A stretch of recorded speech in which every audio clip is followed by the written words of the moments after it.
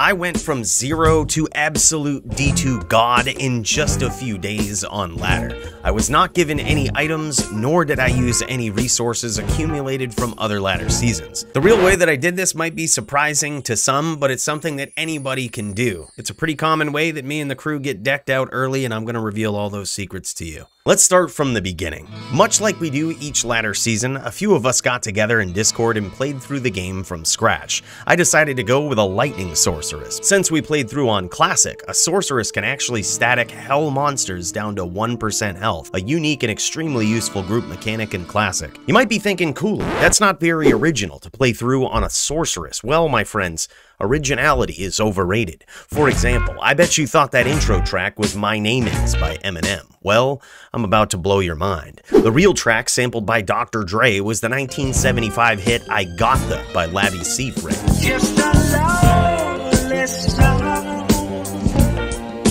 The point is, fuck originality. It's all been done before. I simply knew that a sorceress would be our gateway to adventure, our G2A, if you will. Speaking of which, this video is brought to you by G2A. G2A is a hub of digital entertainment where you can get software, gift cards, and game keys with instant delivery. And as if things weren't heavily discounted enough on this site, this month, G2A has even better deals going on to celebrate its 14th birthday. They're giving away top gaming laptops and 1 year of games for free. If you want in, be sure to check it out with my special link below. Many approved sellers buy game keys in bulk directly from the studios and are able to pass those savings on to you. If you've been wanting to try out some of the newest gaming titles at massive discounts, well, now might be the time. G2A is indeed our gateway to adventure. Check it out and let me know what you find. After easying the game and getting through hell difficulty, we converted to expansion and went our separate ways. The goal on day 1 is to find something, anything that's rare and useful, and sell it. This will serve as a key strategy to decking out our character in a few days. I started out running Countess to gather runes and bases to help make some items to get me going. But sometimes you can get really lucky during the gear up phase.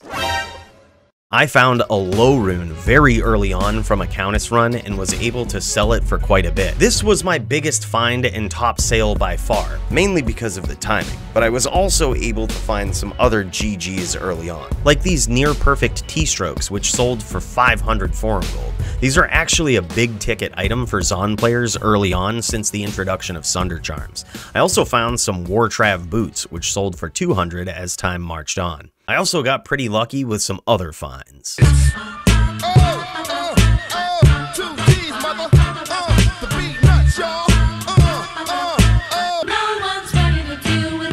This was practically what I was doing for the first couple of days of ladder. On day 3, instead of immediately selling everything at this point, I would keep items that made my character stronger or helped me find other godly gear. After taking a short break from the game for a while, I had realized that Pits was actually terrorized with about 10 minutes left on the zone, so I decided to farm it and look for my Lightning Sunder Charm. But the first thing I found was way better. Pay attention to this random hit from the Merc that I didn't even notice as it happened. It's a really good thing I'm in the habit of holding Alt as I teleport through dungeons, or else I would have missed this.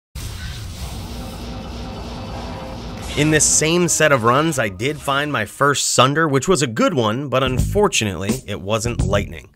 But the next drop was certainly in line with the type of endgame gear that I was looking for. Hi, my name is... What? My name is... My name is... It's named Sadie. To be quite honest, this was probably the best 10 minutes of MF I've ever seen in my entire Diablo 2 existence. Then, before the zone ended, I did indeed find the Lightning Sunder I was searching for. Soon after this, I found some other things that I traded because I didn't necessarily need them on my build, and again, the goal is just to deck this character out as soon as possible. For the next few days, I just enjoyed the game, playing a few hours each day and seeing what I could find. You might be thinking that this is not a good strategy to get decked out early, but I disagree. The hard work was already done. My plan was to let the juck fuckery we observed in Season 4 play out as it does in Season 5, and just see how long it takes for the economy to absolutely collapse.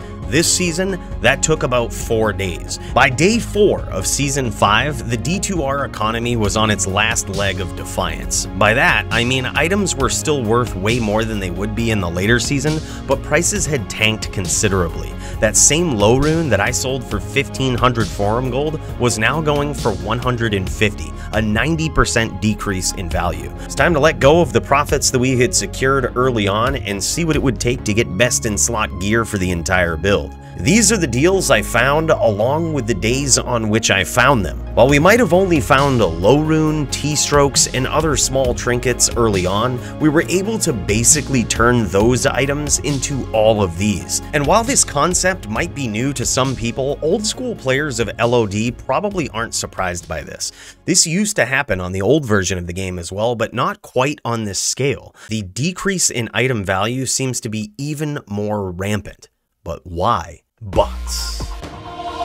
The botting community is out of control, and Blizzard doesn't seem to be doing anything about it. There's even a Discord server called GID committed to running this botting community. There's even people with no shame streaming their bot activity in this place. It's crazy. It's sort of ironic how bad the situation is getting. The purpose of some people botting is to make a profit, but the more they do it, the easier it is for us to not spend a dime. But regardless of all that, I had a ton of fun on this build. The build is great if your goal is to terrorize the terror zones and morph into a Nova Sorc later on, but I gotta say I hate how bad this thing is with Uber Tristram. I was finally able to get my torch with the help of a friend, but the fact that I couldn't annihilate the endgame with a decked out version of this build just makes me want to go back to the Fireballer. But damn, that self-wielded infinity feels real good otherwise. Did you play Season 5 of D2R? What were your thoughts? Let me know down below, and I'll catch you in the next video.